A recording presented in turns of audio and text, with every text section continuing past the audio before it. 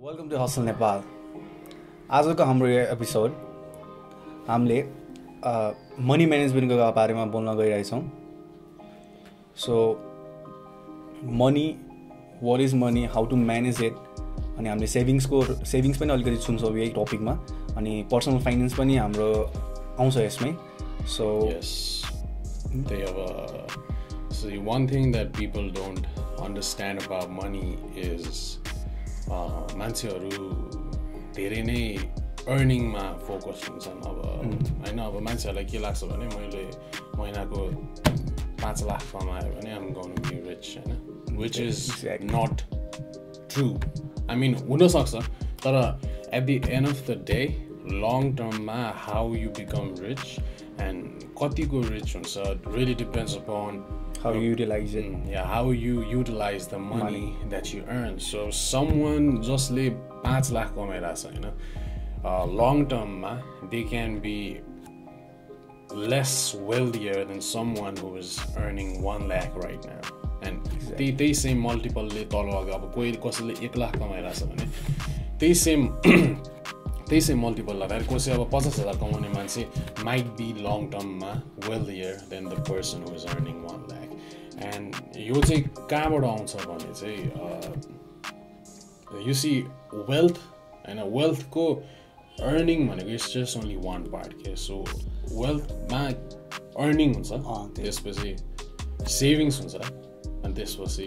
Multiplication हुन्छ. होइन, मान्छेहरूलाई के लाग्छ भने अर्निङ र saving, for most people it's all about earning, पैसा कमायो सेभ गर्यो, अनि अब कोही लागि चाहिँ त्यसपछि अब like 100% people will focus on the earning, अनि त्यसपछि maybe 30% people will focus on the saving. So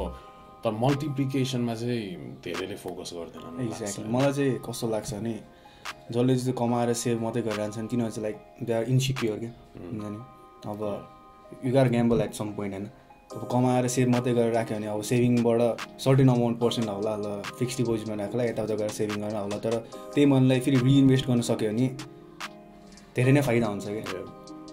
because saving गर्नु त ल it's okay, saving is okay होइन, but in other sense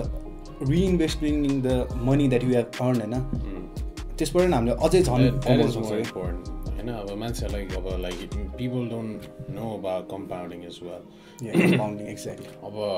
if you have 10 lakh right now अनि you invested 15%मा for 20 years, अहिलेको 10 lakh will be 67 lakhs. I might be off with the math, but just I hope you understand what I'm saying. होइन, अहिलेको 10 lakh next year figure 15% invest गऱ्यो भने it's going to be 11.5 lakh. होइन, त्यस्तै गरेर होइन, अब 11.5 lakh फेरि 15%मा इन्भेस्ट गऱ्यो, त्यस्तै गरेर 20 years पछि you're going to have 67 lakhs. है. सो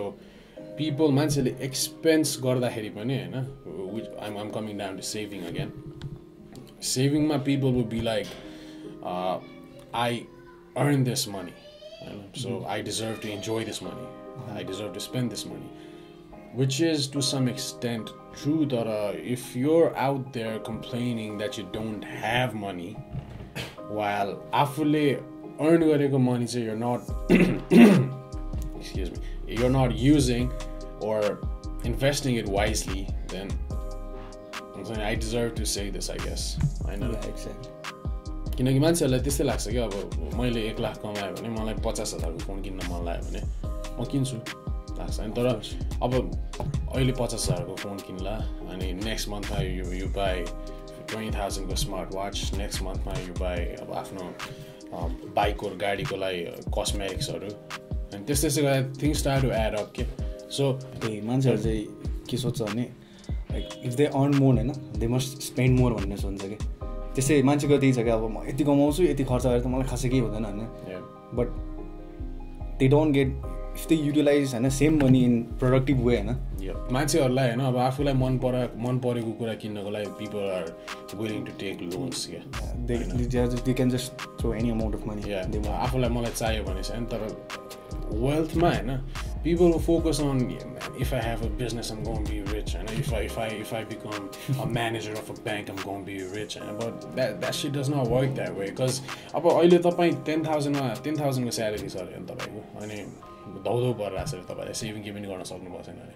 अनि 20,000 को स्यालेरी भयो सेम सिनारियो हुन्छ क्या हैन 10,000 को तपाईँ स्यालेरी क्यापमा तपाईँ बाँचिराख्नु भएको छ भने if you earn 50,000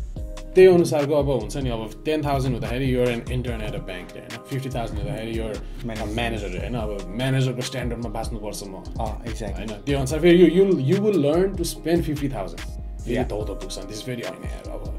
branch manager हुनु पर्यो म हैन ब्रान्च म्यानेजरले 1-2 लाख कमाएर फेरि त्यही अनुसार यु गोना स्पेन्ड इट के सो हुन्छ नि सेभिङ भनेको there is never a bad time अनि even if you are earning 10,000 हैन कस्ट कट गर्नुपर्छ क्या एक्ज्याक्टली हैन त्यही हो सेभिङ चाहिँ त्यही मान्छेहरू people get saving wrong and saving गरेपछि सेभिङ फेरि फर ओल्ड आइडियोलोजिकल पिपलहरूको लागि चाहिँ saving is all about saving for the sake of saving होइन किन सेभ गर्ने किनकि सेभ गर्नुपर्छ अनि किन सेभ गर्नुपर्ने किनकि पैसा छ मान्छेहरू होइन कोही सेभिङ अब हुन्छ नि लाइक बिग समय भए पनि 20-30 lakhs अरे but they don't get it to work है like what's the use then होइन if you know about inflation you know this if you have 10 lakhs in the bank and 1 year person you still have 10 lakh you probably lost like 5 to 10% because of inflation and that's what people don't get and it's really not about earning it's more about saving and not for the sake of saving but to multiply whatever you have even if you have 50,000 right now every purchase you make has an opportunity cost exactly opportunity cost हैन अब तपाईले एउटा कुरा किन्नु भयो भने तपाईले त्यो पैसा अर्को ठाउँमा चलाउन पाउनुहुन्न हैन अब मैले अब आज गएर बाइक किने भने त्यही बाइक किनेको पैसा अब अरु कुरामा हामीले लगानी गर्न सक्दैन मान्छेले अब आज भर्खर हैन हाम्रो बजारमा I saw an add for A पब्लिशिङ company 5 lakh को हैन so people who are buying duke 250s और डोमिनार्सले त्यो किन्न सक्थ्यो के एक्ज्याक्टली अब त्यो किनेपछि झन् बाइकले अब अझै सर्भिसिङ गर्नु पर्यो इज मोर अझै पैसा खर्च हुन्छ नि अब सर्टेन लेभलसम्म इजी होला बाइक चलाएर यताउता जान सजिलो होला होइन तर if you invest the same amount of money in a business return high हुन्छ क्या people aren't willing to down size and मान्छेहरूलाई अब मलाई राम्रो बाइक चलाउन मन छ अहिले अनि तर मैले अहिले राम्रो बाइक चलाएर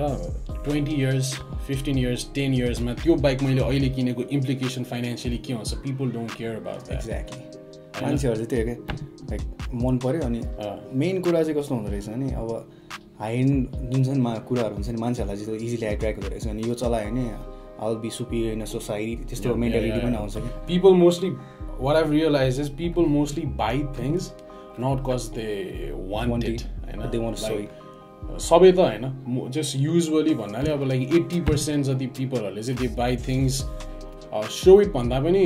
टु फिल हुन्छ नि certain sense of achievement exactly हैन अनि अचिभमेन्ट पनि बिकज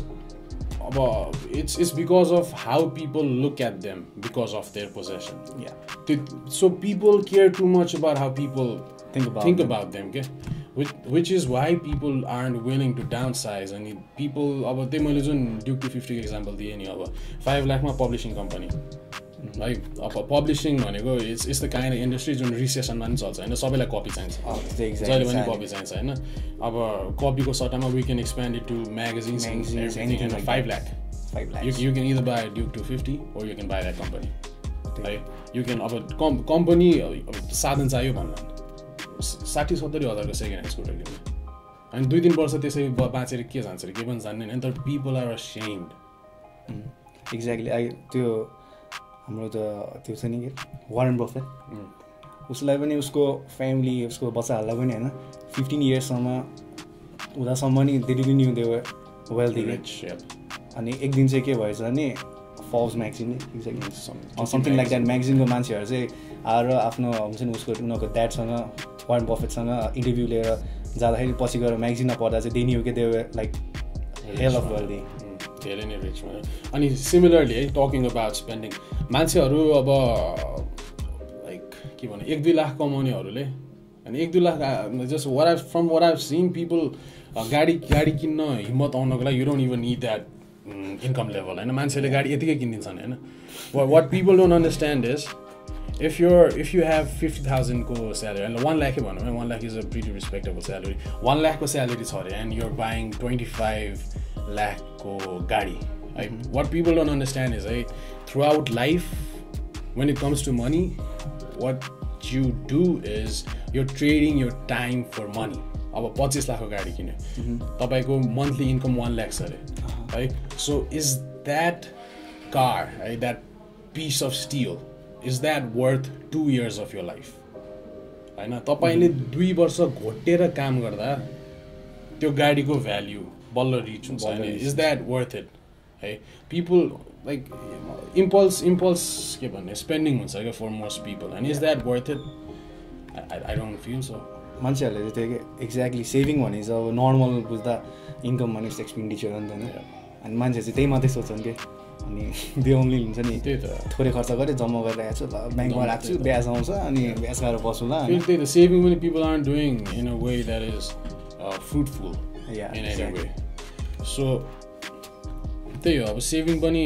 मान्छेहरूले राम्ररी गर्दैनन् अब सेभिङ गरेको पैसा पनि राम्ररी चलाउँदैनन् अब सेभिङ गर्दाखेरि यु गाट सेभिङ नभनौँ सेभिङ भनेकै saving what is saving it's income minus expense हैन सो सेभिङ बढाउनको लागि कि त इन्कम बढाउनु पर्यो कि त एक्सपेन्स घटाउनु पर्यो हैन अब इन्कम बढाउन पनि will probably make another video about that just expense घटाउनको लागि चाहिँ whatever you feel like you want to buy I ask yourself do I want it or do I need it exactly. मैले normally हैन मैले के किन्न खोजे भने whenever I have to spend money what goes on in my mind is will that help me earn more money हैन exactly. if it doesn't त्यही त एक्सपेन्स पनि इन्भेस्टमेन्ट हुनुपर्छ कि अब जे पनि आरओआई त हो मान्छेहरुले अब like do you know how millionaires justify buying jets right 4 millionaires हैन जेट भनेको it's a medium जुनबाट चाहिँ उनीहरूलाई टाइम सेभ हुन्छ एक्ज्याक्टली फास्ट एक्सेस त्यही त ठाउँमा जान पायो अनि त्यसपछि उनीहरूलाई के इम्पोर्टेन्ट प्लेसेसमा केही पब्लिकको लागि पर्खिनु परेन त्यही त टाइम इज मनी हैन so they by jets not for luxurious like what do we buy car why because we feel like car चलाएपछि मान्छेले यस्तो सोच्छ हैन we buy big ass bikes why because bike चलाएपछि सान छुट्यो हुन्छ so that's how I feel like people don't understand the difference between need and want हैन and सकेसम्म expense पनि अब इन्भेस्टमेन्ट टाइपै हुनुपर्छ के एक्ज्याक्टली हैन and त्यसमा पनि I gotta add that whenever you are spending something opportunity cost पनि हेर्नुपर्छ हैन मैले त्यही जुन अघि फोनको एक्जाम्पल दिएँ नि if I spend a lakh on a phone or a couple lakhs on a laptop will I earn money from it हैन or can I spend it in something else जसले मलाई actual return दिन सक्छ हैन for the sake of entertainment गर्ने भए चाहिँ फेरि balance हुनुपर्छ and I'm not going to say you got to save 100% of your income save गरेर अरु किन भन्ने पनि त्यो पनि हैन just most of your income चाहिँ most पनि नभनौँ just a significant portion of your income चाहिँ सेभिङ मान जानु पर्यो exactly that's how I feel अनि एभ्री बिजनेस हुन्छ नि जेमा इन्भेस्ट गरे नि त्यो हैन फ्रुटफुल हुन्छ अनि पनि हैन डाउन साइड पनि हुन्छ नि कतिवटा ड्रब्याकहरु हुन्छ त्यही त अनि त्यस्तै पाराले सोच्नु पर्यो अब मनी हैन opportunity cost do I want it and do I need it and is it an expense or is it an investment and if it is an expense like sometimes there's something that you really want and I'm not going to say I mean you earn that money and that त्यो argument पनि it is to some extent just पत्याउन मिल्छ हैन just whenever you buy some like त्यसमा चाहिँ VFM हेर्नुपर्छ जस्तो लाग्छ मलाई value for money जुन मान्छेहरुले नर्मली हेर्दैन maximum people just want to buy what they want to buy like if there's something else or कुनै brand को that does the same thing तर price comes up they will be like I don't that brand man I know so that's what it is and multiplication को बारेमा I'll probably make another video and income ko bare mani we'll probably make another video this was about saving and I hope our message got through and hope we don't sound like some sage saying you gotta save every money. I know I'll get the balance पारामा लगाउनु पर्यो. Exactly. You gotta know what you're doing and So, एक्सपेन्समा implication चाहिँ main थाहा पाउनुपर्छ. अब मैले आज यो यसमा स्पेन्ड गरेँ 10 वर्षमा मलाई कसरी रियल इफेक्ट गर्छ हैन. मैले यो पैसा 10 वर्षमा अरू ठाउँमा राखेर अरू केही अझै यही सेम कुरा 50 वटा किन्न सक्थे कि हैन. So that's how you gotta look at life if you want to be wealthy. So that's what it might not sound sexy, but yeah, that's facts. And with that, I guess we would This is the end end. this. Yeah. Thank you. HustleNepal.